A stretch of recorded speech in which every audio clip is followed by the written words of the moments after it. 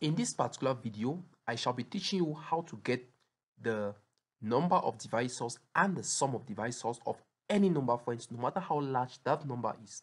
I shall break down the concept in this particular video for you guys to know how to get it so well so I can answer so many questions. Okay guys, let's get started. Okay, great guys, we shall be using the method of prime factorization. Let's have our table displayed on screen. So friends, let's start with a number that is 2024.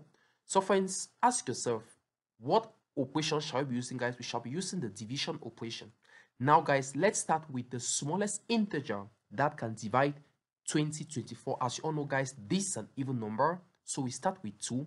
2 can go in 2024, guys, how many times? It can go 1012 times. But friends, 1012 times can be divided again by 2, right? So 2 can divide it again how many times, friends? 506 times.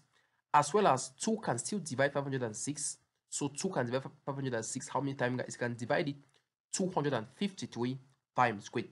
At this point, friends, 2 can no longer divide, right? 2 cannot divide. But friends, what can divide what can divide 253, guys? Of course, 11 can go 23, but we start with the smallest. So 11 can divide 23 how many times? 11 can divide 253 how many times, friends? It can divide it 23 times, right? It can go 23 times.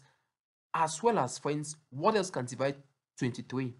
Of course, 23, guys, is a prime number, right? So only 23 itself can divide it. So it divides it 1 time. Okay. Now, guys, we love ones. Whenever we see 1, guys, we know that we've ended. Now, friends, it never means that 2024 can be written as 2 raised to the power 3 times 11 times 23, which you can see it as 2 raised to the power 3, 11 raised to the power 1, 23 raised to the power 1. Great. It never means that, guys, to get our number of divisors, that is n, we simply take the powers. We take 3, add 1 to it, multiply. We take the next power 1, add 1 to it, multiply. Take the next one 1, add 1 to it, and multiply. So this is what we have, friends. It never means that if you sum up everything, guys, we get the number of divisors to be the same as 16. So this, our value, has 16 divisors.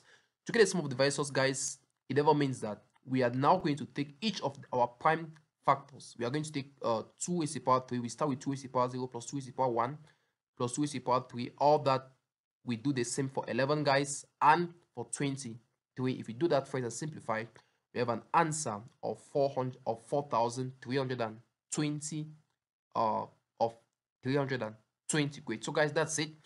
Please give the video a thumbs up if you love the video, guys. Share it out with your friends so they can have access to great content like this, friends. Have a blessed day, and I'm coming back with another video.